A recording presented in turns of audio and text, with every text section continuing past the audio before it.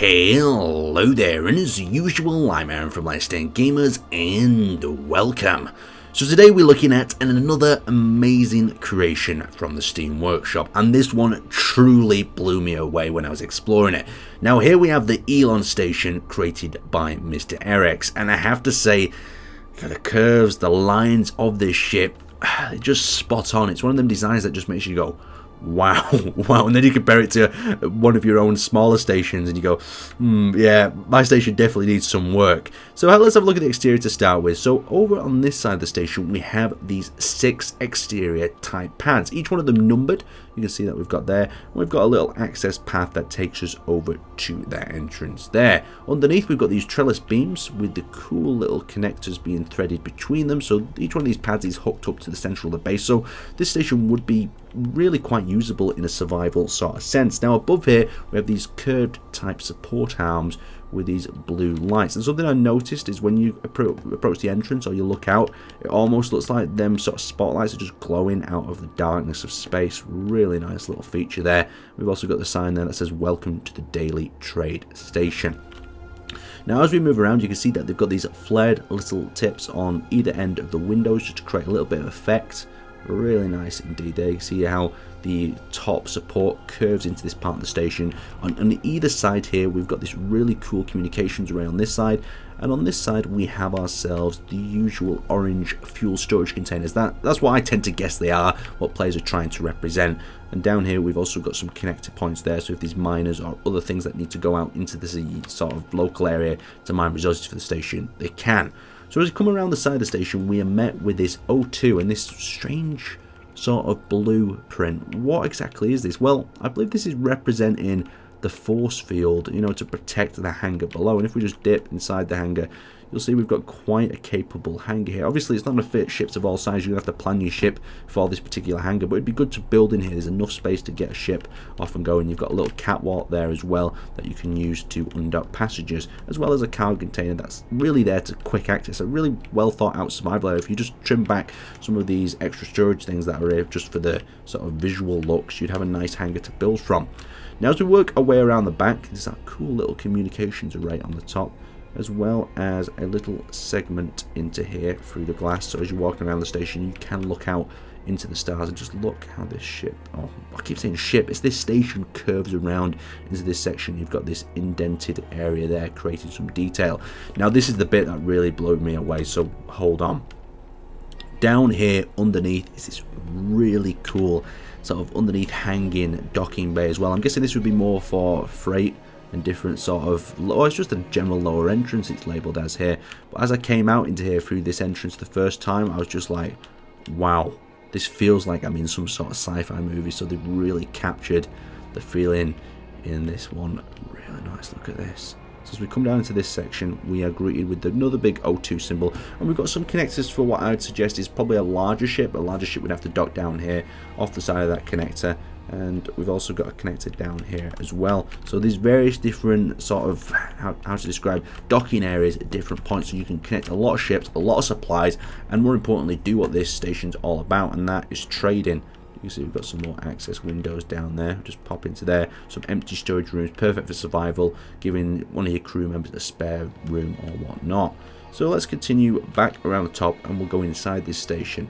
So as we've entered into one of the hangars already, I won't go into there. We'll just enter through the main entrance. Now the airlock system of course works very nicely here. You press that button, the door will open up. A little bit too slow for this recording. It takes a whole of about 30 seconds I've noticed. So as we come through into this section we have the pilot quarters on either side. I think that's the pilot quarters there. So say you got transported in, you're a trader or such and such body, your pilot can wait in here as the trades are going on. Now we have the battleship dock and lower flight deck that way. We also have the DailyTrade hub this way, so just feel how immersive this is as you enter in. You can imagine you've come to this, it's filled with other people. Of course the maximum really that hit Space Engineers can is probably 16, so it's horrible when we talk about this and it's so much imagination, but I guess imagination is what helps us build these creations as well. So we've actually got the planet down there as well as the station docked around it, and the moon there itself, so they're just being used as it's just a projection coming out of there. but it does make it look really nice indeed. So there's various different points where traders can work, look at the different stocks, look at the exchange of resources and how much they're actually charging. And if we continue into this area, we have the private trade. So apparently some black market deals going on within this station, but we've not got any information on them exactly. So as we come up into there, we've got these loads of little windows, these little rooms where private trades could be going on behind the glass. Two different factions maybe trading something that they shouldn't be doing. We've also got some other little trading areas up here as well. So I think that's actually a bunk area. This looks like some sort of office or whatnot. So really nicely laid out. And if I had the LCD modification on, that I don't because it says you don't necessarily need it, we'd have displays on there as well rotating. So in this section, of course, we have a pool. There's nothing like having a business agreement over, I hope it's a pool. Let me just double check, I'll dip into it. Yes, it looks like a pool. And over into this section, we have the now, oh, so this is like a little bit of a motel. Very nice. When I was looking through this area before, I thought this was more crew quarters, but yeah, these are little personal cryopods, so you could be selling the cryopod for the day. And here we have the Stardust Club. We can only imagine what happens within the Stardust Club, but it has that very sort of dodgy bar feeling with the purple lighting. We've got some of these drinks on the shelves there. Some ideas for Ryan here for our Colony Wars bar. That's how you lay out a bar right there. That's done correctly. Let's continue heading ourselves around. So in this section, we have the Deep Space Patrol. We guard you. So I guess these are like the place perhaps where you can inquire. Maybe some trade's not gone too well or someone's stolen your goods. And stop by there and report the crime. Over in this section, we have the meeting rooms and administration. So yeah, various meeting rooms either side. Let's see if we can, crew quarters, do not disturb.